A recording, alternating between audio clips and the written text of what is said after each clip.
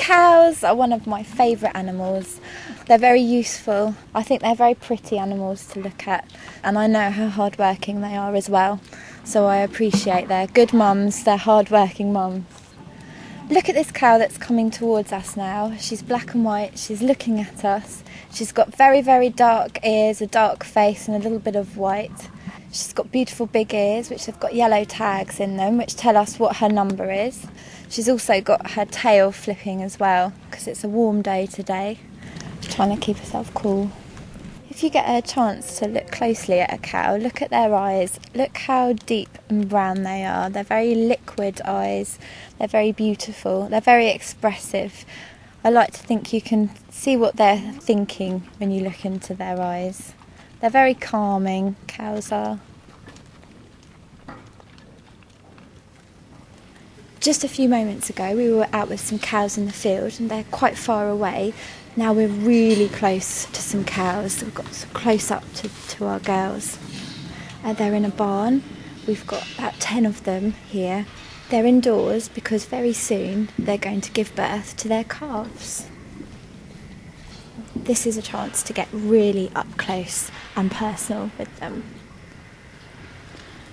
So they're coming up close. They've got really big heads and big flappy ears which are flapping backwards and forwards.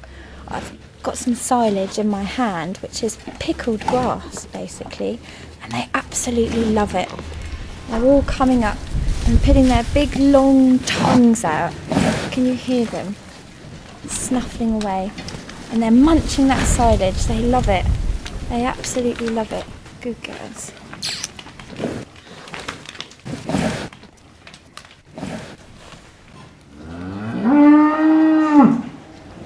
Cows' tongues are fascinating. They're really rough and that grips the grass.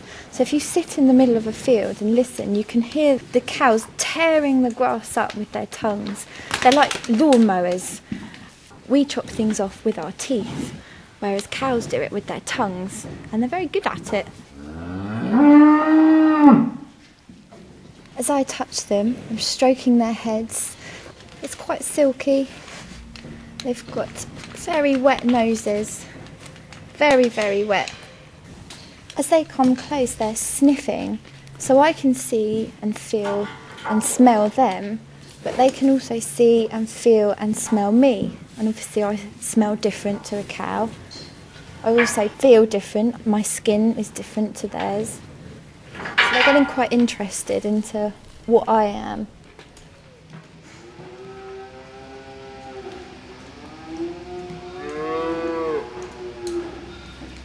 Where I'm standing now, I'm surrounded by cows. I've got the cows that have been milked, eating their evening meal. I've got the cows that are about to have their babies, having their evening snack. And I've got the baby calves, who are having their tea as well.